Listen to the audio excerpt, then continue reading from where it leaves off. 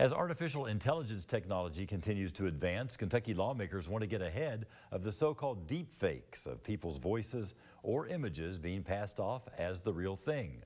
Bodie Brooks shares more on the proposal moving through Frankfort. Very simply, this bill is aimed at AI. Artificial intelligence tech has reached a point where it's not too hard to recreate a video or music of someone who is a real person, but what you were seeing or hearing isn't actually real.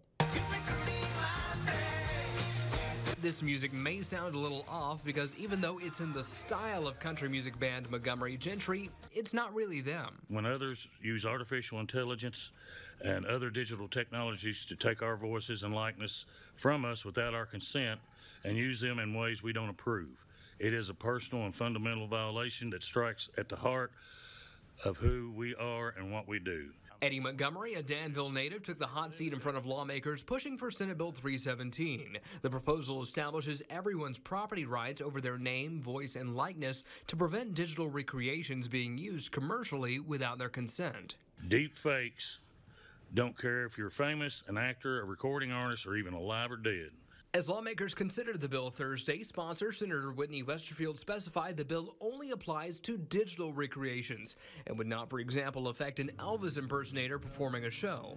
Westerfield says he does not expect the bill to step on First Amendment rights if someone just wanted to play around with an AI recreation of a star's voice for their own entertainment. If you want to create it on your own for your own enjoyment and entertainment in your household, I don't believe this bill addresses that. So I don't think until you try to monetize it or you distribute it to the public, do you create a problem. The bill passed committee unanimously and could be taken up by the full Senate as soon as next week. Bodie Brooks, Fox 56 News.